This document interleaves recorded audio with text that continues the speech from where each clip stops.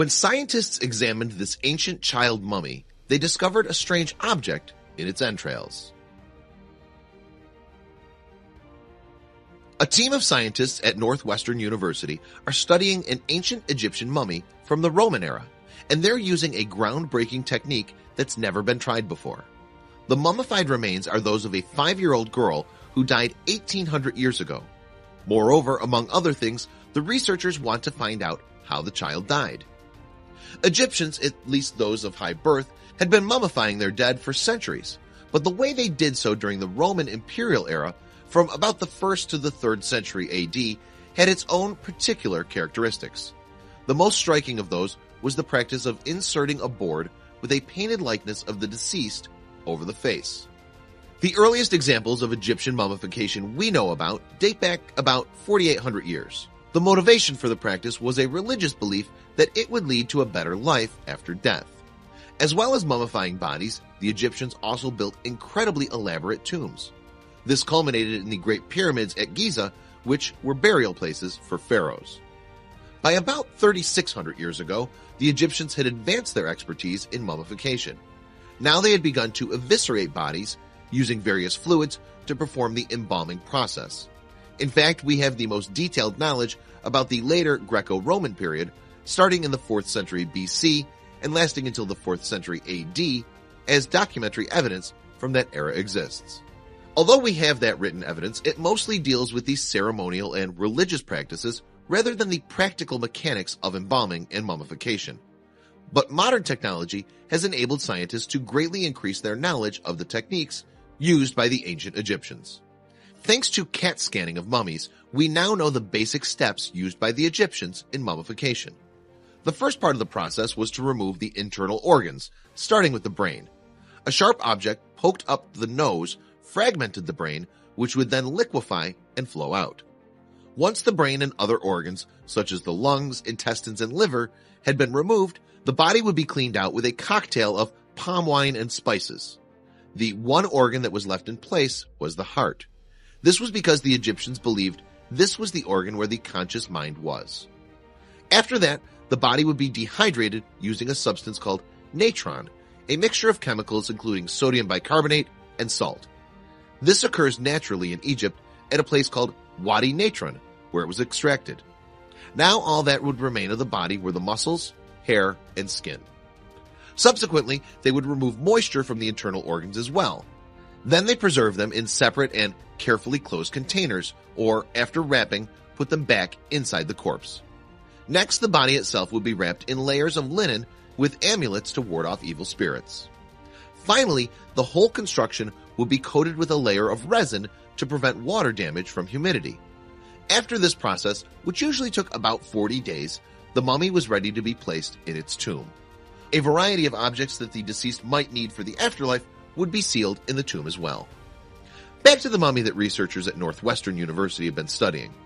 It was discovered in 1911 by Flinders Petrie, an eminent English archaeologist, when he was excavating a Roman burial ground at Hawara in Egypt. Petrie gifted the mummy to Lydia Beekman Hibbard because she had helped fund his work. She, in turn, donated it to the Garret Evangelical Theological Seminary. This mummy, called the Hibbard Mummy or the Hawara Portrait Mummy No. 4, is one of about 100 that are known as Fayum mummies. Hawara is located in the region of Fayum. These mummies from Egypt's Roman era have a distinctive element: the pictures painted on panels placed to the front of the body's faces. These are widely regarded as some of the finest art that's been preserved from the classical era. Here we see the portrait that graces the Hibbard mummy. Although we know that the body inside the wrapping is that of a 5-year-old girl, this picture appears to show someone a little older than that. Northwestern University professor Mark Walton speculates that the picture may show an older relative, or perhaps what the girl might have looked like at a later age. The Hibbard mummy was CAT scanned at Northwestern Memorial Hospital in August of 2017, confirming the child's age as 5. It also identified other areas for deeper research.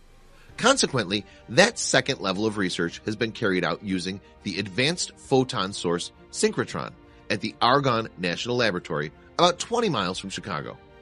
The Advanced Photon Source Synchrotron is a high-energy particle accelerator. It can produce incredibly bright X-rays from a beam just 1/110th of an inch across.